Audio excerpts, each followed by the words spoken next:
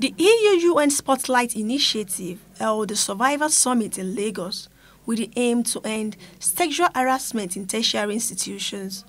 Wife of the Vice President and Executive Director of the Helping Hands Initiative, Mrs. Dolapo Oshibajo, who was present at the event, called for more advocacy on the preventive measures towards rape, sexual molestations and other abuses. I hope we will encourage stiffer penalties, as many people have said already. But I fear that we may all be thrown under the bus.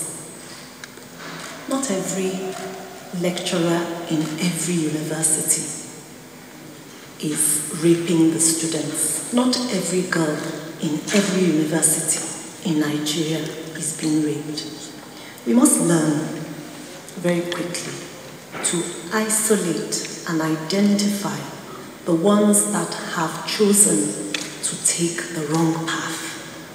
If we don't, entire universities, entire polytechnics, entire colleges of education will be thrown under the bus. Other dignitaries present at the event include Lagos State First Lady, Dr. Mrs. Ibijoke Sanwo-Olu, the representative of the Deputy Senate President, members of the academia, non-president, among others.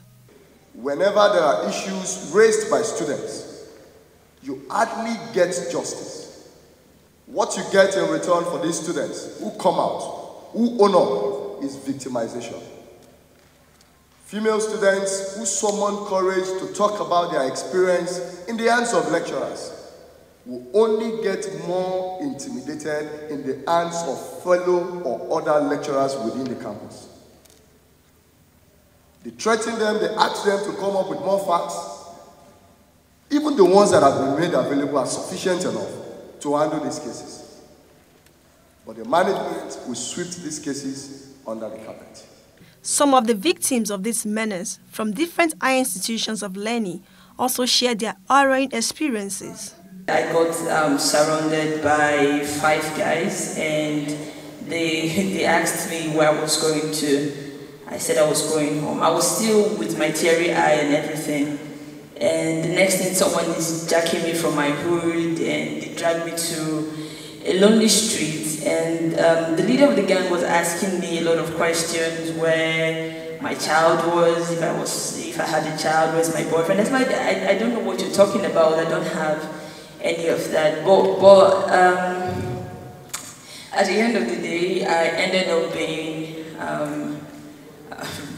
abused in the most gruesome way ever. I was anally abused, and I was made to actually bath in front of them for their own pleasure. I found myself in a very violent situation with a man I didn't know, and he hurt me. He beat me up, and he raped me. And at that time, of course, I didn't know anything. I didn't know I could go and get help.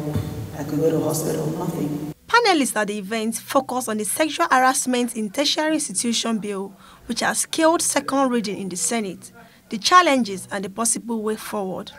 I think it's high time that campuses are sensitized on what the bill is about and how this bill affects us as students. ASU brought an argument that the bill targets them, that you don't make a law to target people. And we said, no, we cannot make this law to target tomato sellers in the market. There are people responsible. And that law, in fact, the jurisprudence of criminal law is that you identify people who are responsible and you target them.